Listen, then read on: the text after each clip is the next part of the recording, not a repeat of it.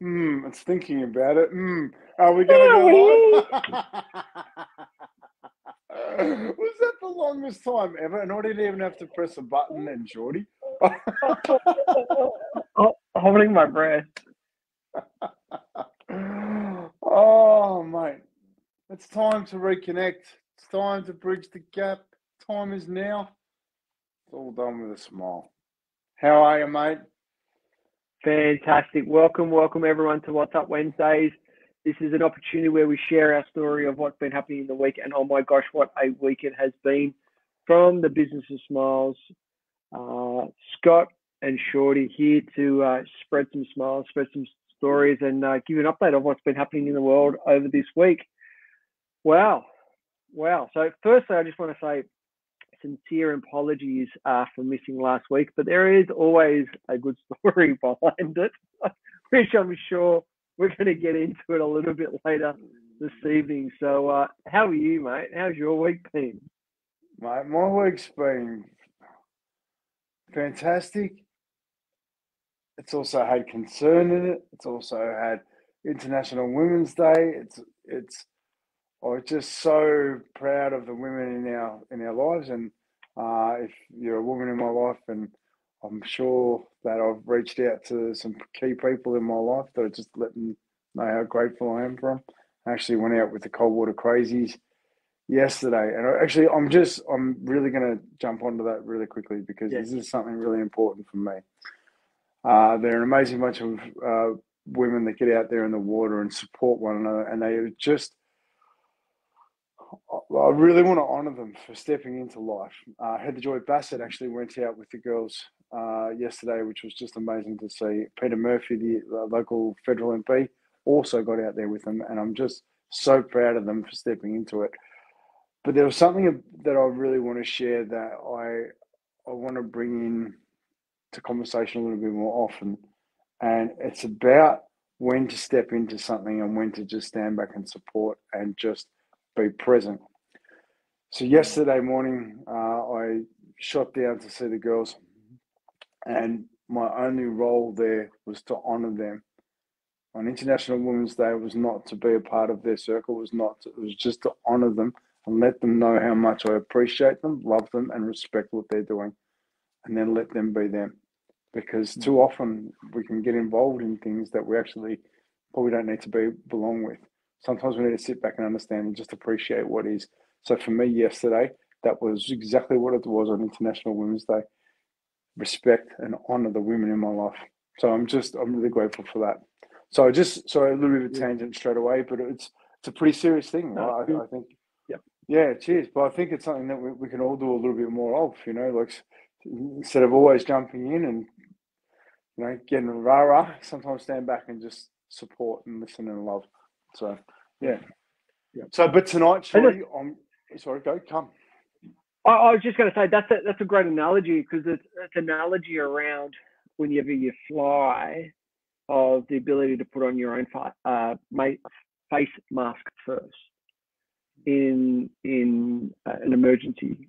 Put your own oxygen on first, so therefore you can actually then sit, reassess. If you need to help. If you need not to be just where you were at, that's totally fine as well. So I think taking what you've just mentioned is sometimes getting in and doing is not necessarily the best path forward. It's a great path forward sometimes, but sometimes just being back and holding space and listening, it's absolutely huge. It's so powerful. Yeah, I agree with that. I mean, that's what we do in the business of smiles, right? We walk around, we just appreciate people for who they are and where they're at, and then just listen, watch, and take on. You know. Yep.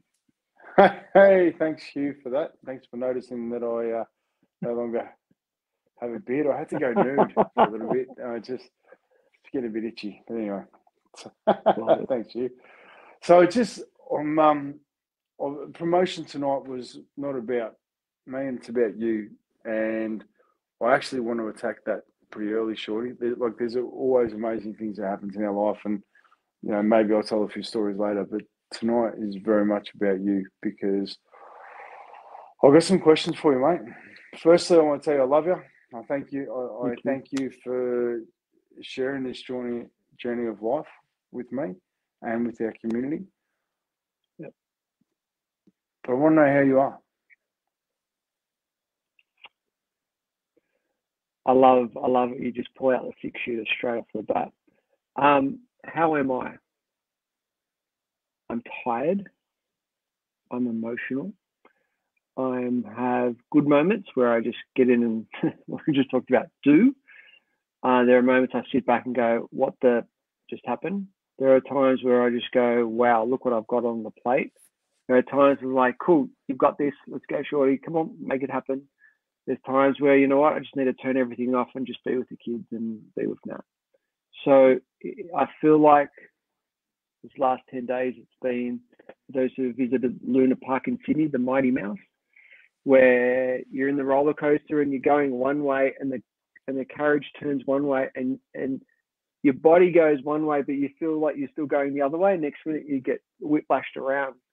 So it's been a journey, right? And I'm sure when this dies down over this next week, for me personally, the recovery of what's happening up in the Northern Rivers where I am will be going on for years, because it is the worst flood that's ever happened up there, particularly in Lismore, which thankfully, so appreciative. We don't live in Lismore. We live in Lennox Head, about 45 minutes from Lismore, but the kids' school is in the heart of Lismore.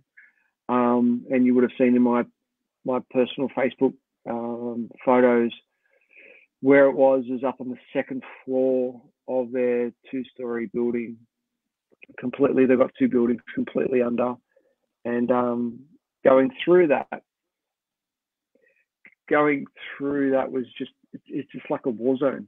It was just, I felt like I was overseas in a war zone where there was just stuff out on the road. It was, walls were falling over. There was mud everywhere. The smell was just putrid. It was just like, wow, this is ground. Like, I felt like it was a ground zero. It was just, wow, where do we start? And so, mate, it's been a very emotional last 10 days. How are you feeling today?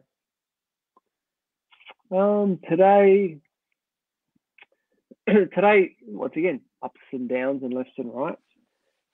Today, really good, beautiful parts. Hanging out with the kids, because obviously the kids are off this week. We're down in Sydney, just finishing up the granny flat down here and getting things in order. So hanging out with some of the family, which is lovely. And so that was nice. But once again, it's like, oh, cool, right. Get it and get stuff done while working, while, catching up with clients. So how I'm feeling, same again, some highs, some lows, some ups and downs. But what is beautiful and so appreciative is having you in my life, where you've called me numerous times a day going, "How you doing?" And have the ability just to have someone like you just to keep on checking. So I'm super appreciative. Thank you, mate. No, cheers. Well, it's important, right? Because we're in this journey together. And we see enough of the bad stuff on the news. I want to see through your eyes. What are the things you're seeing in your community do? Really good point and really great question. So I see it as a couple of different layers. I see it as you have the Lismore community, which is so thick. And then you have the next community, which is still really tight. And they're just like, right, get into full-on action mode. And then you have the peripheral community going, I want to help. How can I help? What can I do to help? But there's no do this, do that. They're just like, I'm here. I don't know what to help, but I'll help, but I'm still doing my jam, which is totally fine. So I want to break it down into those three sectors. The Lismore community, my gosh, like going through and helping with the cleanup, and then looking at how they interact with one another, it was just, right, I'm here, how can I help? I want to share a little story around that. So myself and two other friends who when we were cleaning up the school, we came out to the car and just to grab some lunch. And there were these three beautiful women, 60s, 70s, had two trestle tables set up on the sidewalk in the middle of the wall zone, all the furnitures and all that. And they had sausages, they had rolls, they had chicken salad, they had salad, they had Tim Tams, they had tea, coffee, juices, and they were just people walking past. What do you love? Want love? Want a coffee, love? Want a cup of tea, love? And they're just there and just being supported. And we were chatting to one of them and said, yeah, you know, my store was a couple stores up. I've got a clothing store, and you know what? I'm not coming back. Like, I got hit in 2017. I thought that was it. And then you get hit again. I'm not coming back. I'm done. But I'm here to help one another and help the community. You have then, you know, guys rocking up in their four-wheel drives, throwing the tarp out the side, and they're camping there, just helping one another, just on the tools all day. And so it's just amazing what I realized that even though there was not, you know, looking back, there wasn't the project planning, which like, this is what we need. We need someone to go, right, you got morning shifts, you got afternoon shifts, you got this level, you got this level, you got this task and this task. Everyone just got in and knew what had to be done at a subconscious level. And it was just like, we just go to you till there's no sunshine. And it was just like the intensity of that was just phenomenal. And it was just relentless. And you could see the tiredness in people. You could see how much energy and how much they gave into what they were doing, but they're just coming back for more, just coming back for more. And to see that community, that initial community, was amazing. And then you have the next level community, which is those organizing, organizing the evacuation centers, those organizing those donations, those organizing, you know, they may not be there physically, but they're there on the keyboard updating everyone. And that in itself is so valuable. You know, like, you know, so-and-so needs a helicopter ride because their family is isolated, they've got no food or water, or there's a pregnant lady that needs to be evac, or, you know, there's these animals that are stranded, or whatever it is. Like, guys, they need petrol. Guys, we've run out of food. Like, and so they're orchestrating behind, not on the front line, but actually behind the scenes. And their work was just absolutely priceless because they were the mecca of information all through their computers, which was absolutely beautiful. And then the third part of that is those who are removed from the actual seeing it, and they can only see it on the news or hear it and so forth. And once again, it's just like, how can I help? How can I help? What can I do? It's like, yeah, cool. Here's a GoFundMe, or here's a petition to sign, or donate a bunch of 2-minute noodles, whatever it is. Like, I've come down to Sydney, and you know, obviously I have to do some work on the granny flat, but also to bring up flood supplies as I leave on Friday. And I put it out to my mates. Mate rings me and goes, Shorty, I've ordered 10 cartons of 2-minute noodles for you, expect it at your doorstep tomorrow. Like, just that kind of stuff. It's just like, oh, dude, thank you. Like, you know, and so dropping off all this stuff where it's just like, this is the beautiful thing about community when it's put under these unfortunate disasters, how they actually come together. And, you know, you know, then the conversations around where's the government, where's the ADF, where's the SES? They're there, right? They're there. And, you know, I was telling you before, like at Lily's basketball, there's 300 Army Defence Force camping outside in Byron in the basketball centre there. So they're there, but could have they been earlier? But they're there now, right? But the ability where you see out of that structure, out of the government, out of SES and out of the army, so to speak, what can actually the community do? And this is where human behavior, when we come back to that rawness and that inner dialogue, we know what we need to do. And it is literally our mission It's time to reconnect. It's time to bridge the gap. That time is now, and it all starts with a smile.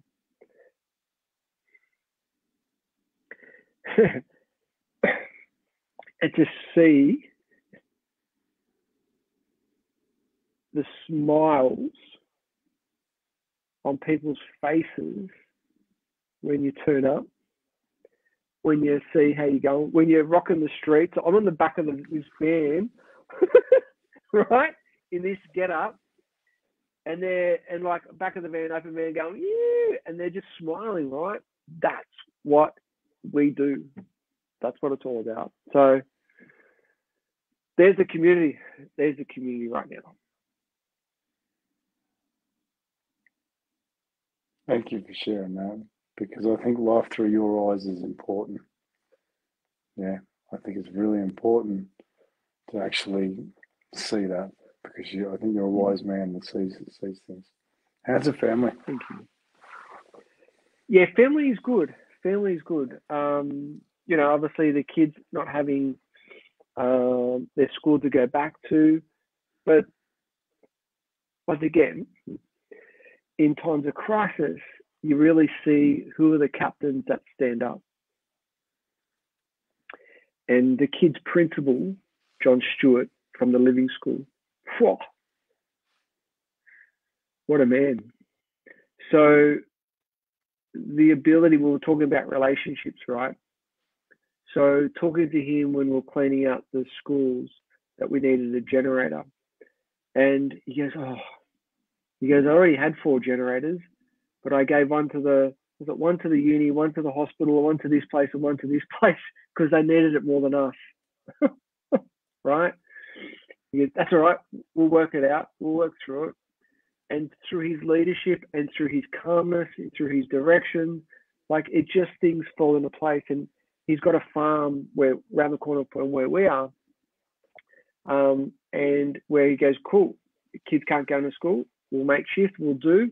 And so they're actually having coming to the farm and also at the local rugby hall to learn from 10 till 2 each day. And yeah, it's not as structured as it usually is a 9 till 3 kind of day at school.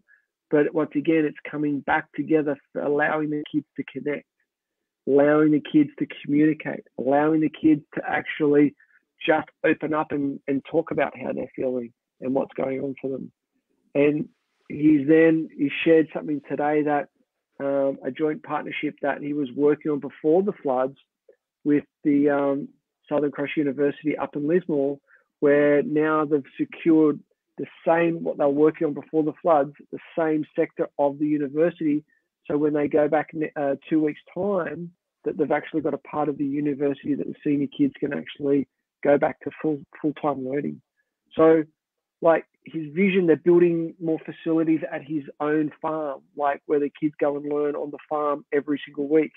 And this is the vision that this guy has, and it's just so inspiring. And that's the people that I love being around, because it's like, wow, he's playing a big game. He's changing the lives of 200 kids and their families, and so forth and so forth. It's absolutely beautiful. So thanks, John. Mm-hmm. I love that, true leaders standing up in a time of when leadership is really needed, and leadership is something that I feel could be done a lot better in Australia. I think it could be done a lot better around the world. I think. Totally. Yeah. It's just wonderful to hear. Like John has started the Living School, and it's not an alternative school. It's a different education system, which I'm actually going to ask you to share. Actually, I'm going to let you explain it. You understand it much better. Yeah. So the Living School, this is their 3rd year, so it's based in Lismore. John grew up in Lennox Head. Families from Lennox Head, just south of Byron Bay. He went on. He was a principal at the Green School in Bali, King's School in Tudor House down in the Southern Highlands, and for the last so many years, like he's always had this vision of opening up something himself. He calls it a progressive school. So what I mean by that, it's not so much around the maths, English, and science. Yes, they do that. Yes, they follow the curriculum, but it's all about, right, how do we get the best out of your child? How do we actually find what works for them? How do we teach them life skills like communication, like leadership, like goal setting, like conflict resolution, like stress management? How do we actually utilize their life skills so they can take it into life, and not take that pressure of ensuring that they get good marks? So ensuring that they actually learn the life skills that they need out there, problem solving, critical thinking. So he had this vision, and he created it. This is their third year, as I said, where he started off with the primary school, and now he's moved into the senior school as well, over 2 campuses. And they've also got the farm as well, as I mentioned, where that every week they were going to the farm to learn about how to live off the land. Like, this guy is amazing. So they've got a houseboat, which is one of their classrooms where they go up and down the river. Tiger, my son, his classroom last year was a train carriage, the old red butler suspended on top of off the ground. It's just, like he was trying to get a plane to come and like an old plane, not active, but a plane to be a classroom on the farm. So just, once again, just ways to actually get the kids out of the classroom to learn in the natural environment. It's just incredible vision that he has to help the kids to learn, to grow, and to have that yearn for learning. It's beautiful to see. Yeah, I love that, because your classroom, like, imagine walking into a dream. What can you create when you literally walk into a dream and just, it opens up the eyes? Yeah, big time. I think that's beautiful. I think that's absolutely beautiful. So you're in Sydney at the moment, and you're collecting goods, and you've got a van going back up to Lennox Head, Lismore. Yep. What do you need? What do you need? So, good friend of mine, Braden, owns Bell Property up in Byron Bay, Lennox Head, is also part of the rural fire service. So he can get to places where normal cars or 4-wheel drives can't, with the big fire trucks. And so we were breaking this down the other day. I said, mate, what do you need? I'm going to Sydney. What do you reckon is the best thing that people need right now? And he says, Shorty, he goes, mate, there's so much donations, which is so beautiful to see within the community, of food and tin food and clothing and all that kind of stuff. But they need instant meals. They need something that they can just add hot water in and just eat it. And so we came up with, great, let's just focus narrow and deep rather than broad. And so looking at things like the cup of noodle soup, right? Where you don't need cutlery because there's a spoon already involved. Add hot water, boom, you're in. All those the freeze-dried meals. And I personally like them better because they've got the better nutrients in them. So they're things like, your lasagna and veggies and so forth. It's like, I use them, I remember, for my desert run a couple of years ago, and you just add water, heat it. It's just like, oh, how good is this? And it has a lot more proteins, carbs, good fats in it as well with the nutrients. So things like the cup of noodle soups and freeze-dried meals, that's what we're after right now. So if you know anyone that can get a bunch of them, love to have a conversation. I'd love to connect. I'd love to get them off your hands and go, right, let's get them up north, and let's get them into someone's bellies as soon as possible. Yeah, giddy up, because this is going to be an ongoing thing. There'll be a lot of things going on. Like, the rebuild on this is going to be massive. Yeah. So, like, I just want to share with you around that. Like, to put it in perspective, there's 20,000 homes that people can't go back into. 20,000.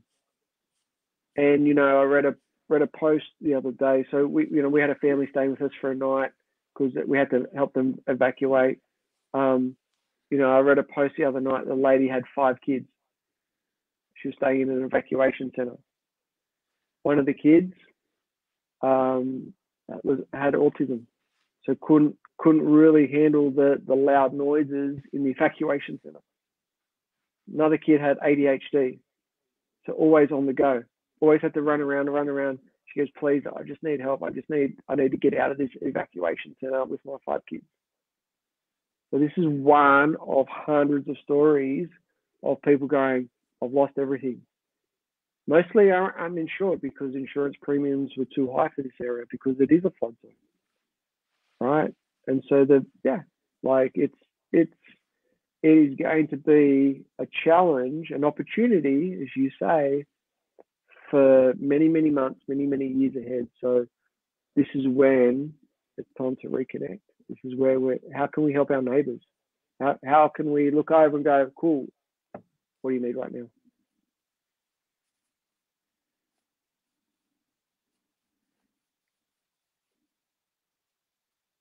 Yeah, I'm listening to you at the moment, and it's a tough time,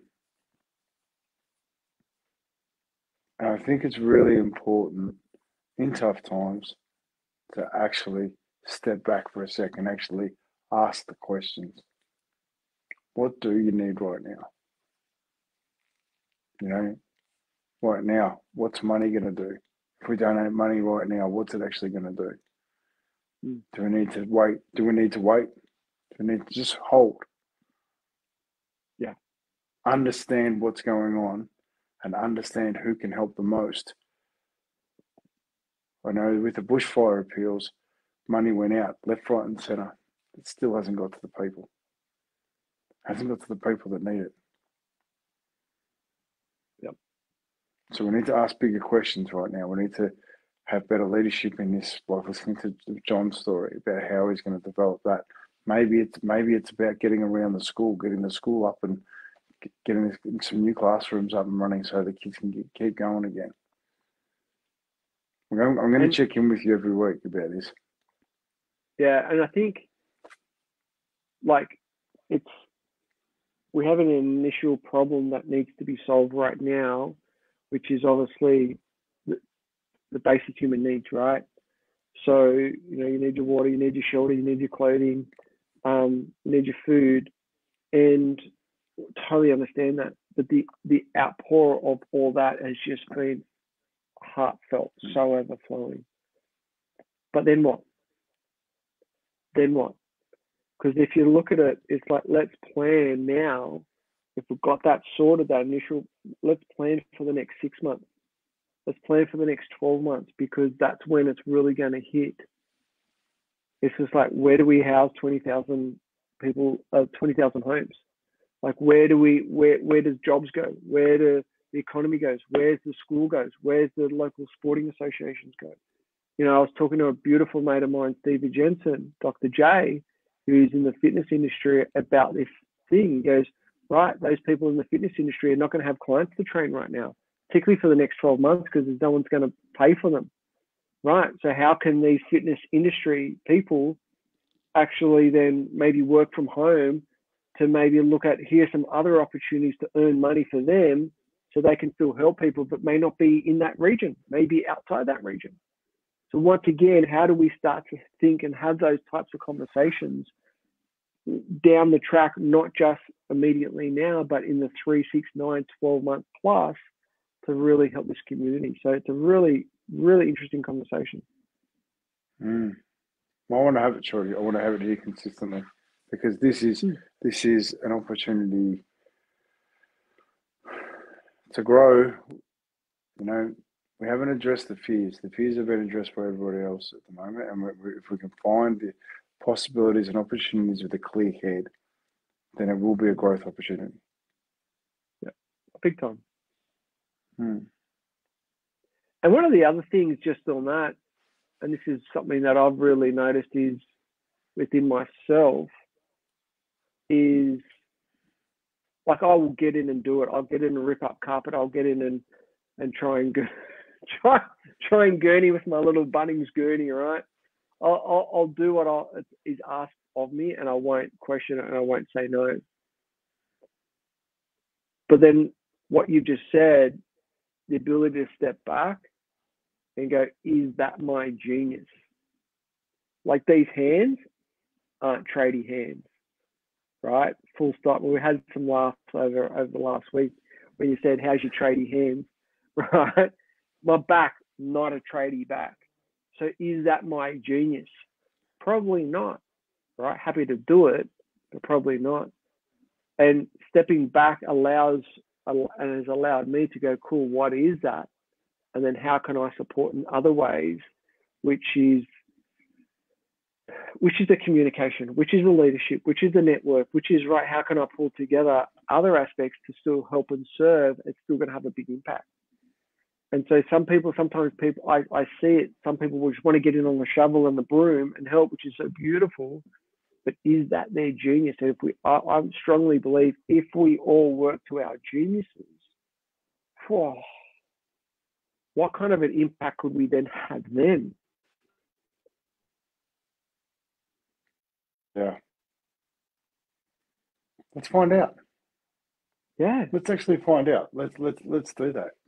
Because I think I'm just going to throw this up there quickly because I think it's the general sentiment from everybody here tonight and around. Sending love and support, and we did that last week, and I love that. But I feel an innovation collaboration mindset is so important for these changing times, Shorty. Your strength is in your mindset, and I believe that too. And thank you, Caroline. This is an opportunity to take on a new way of looking at community. Because everybody has value. Every single person has value, and I've actually never met anybody who hasn't. And that opportunity to appreciate that, look, even storytelling, right? Someone who can read books, to go and read to kids and go and take the pressure off a teacher just so that they can focus on resetting the way the school is. Go and read to the kids for half an hour, an exciting book, and bring your character out as you read, because it brings a little bit more community, but gives somebody a bit of breathing time to work through the next steps. Because quite often, if you're in that doing, you're not getting that breathing time, and that breathing time is exactly what we need, which is what you've just said. So I really love that, mate. I really love it. Thank you. So listen, I want to keep this to roughly 30 minutes. I want people to watch it beyond what we're doing. And we're going to touch base again next week. We've got some big events, and realistically, they're insignificant compared to what's going on. But they're not. They're our genius, and it's actually what we do best to support one another. And that, to me, is everything what we're doing. So I'm actually just going to throw it over to you to talk about quickly our event, because I'm sure that's going to lead into bringing support to your community. So, yeah, beautiful. So, drum roll. So we've launched on Eventbrite the Miles for Smiles 4x4x48, which we are super excited. From Melbourne to Byron Bay to your own local community, this is an opportunity to reconnect. It is an opportunity to bridge that gap. And it all starts with smiles, with miles. I like that one. I'll just throw that in a little bit at the end. And so what we're doing at the end of April, so the 29th of April, Friday the 29th of April, we start at 8 o'clock. And what we do is we do 4 miles, so 6.2 Ks, every 4 hours for 48 hours. And this is an opportunity to connect with one another. You can do 1 lap, you can do for the whole 48 hours, you can do whatever you'd like. But an opportunity to come together as a community. You can do it in your own community, get a community together and do it around your own streets. But this is an opportunity to really come together, to really ignite, to bridge that gap, and to start these conversations around your genius, around community, around what's going on for you right now, around your dark days. Because what we've realized with our walks and what we do every single day, by coming together and actually walking together, jogging together, running together, it brings you together on a whole nother level. So what we've done, and the Business of Smiles Facebook group, I've just thrown it up there this afternoon. So go and check it out. It's the Miles for Smiles 4x4x48. Register. There's different ways you can register. Get some smiley socks, donate a pair of smiley socks. But if you want any more information, or if you want to know how to do it in your own community, just let us know. Scotty. Yeah, I love that, Shorty. I just you'll be in Byron Bay around the basketball centre at this stage. Yep. Obviously, there's a few things pending on that. We'll be at Mornington Athletics track. It's a brand new track in Mornington.